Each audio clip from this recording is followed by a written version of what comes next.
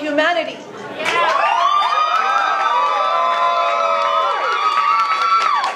With that question in our mind, will Kshama be elected tonight?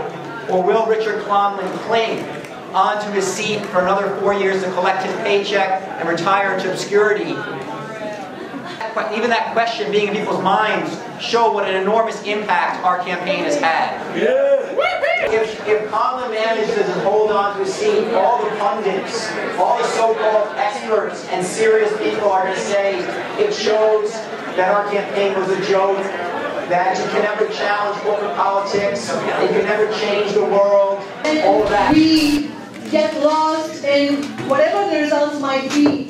I wanted us to first take a moment, before all that, to recognize that, this is not a cliche when we say that this is a grassroots movement. It genuinely is a grassroots movement. And what better evidence is there than how much this party rocks? I think this is the best part.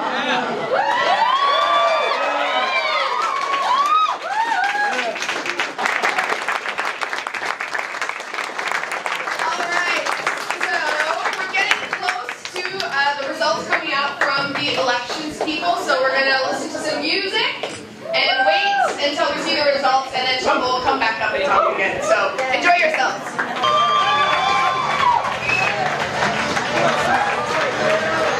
Let's hear it again! Let's hear it again!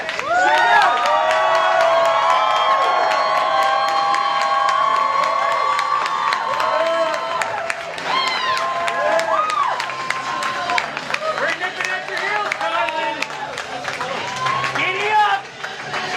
When we rise up, and this is just the beginning, Richard Clonlin is finished.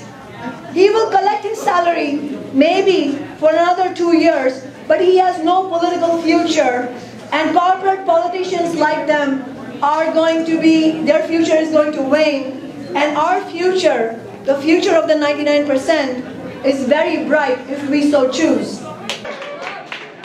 Okay. So this is not the speech because we're going to get the election results before that happens. But this is something much more important.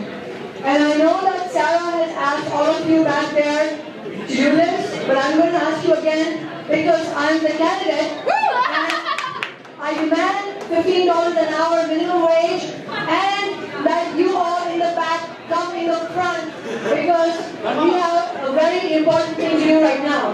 So please join me.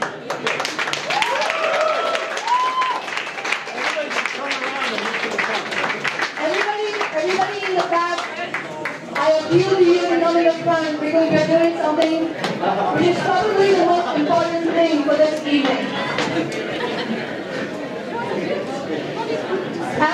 As we wait for the results to roll in, can I have everybody's attention, please?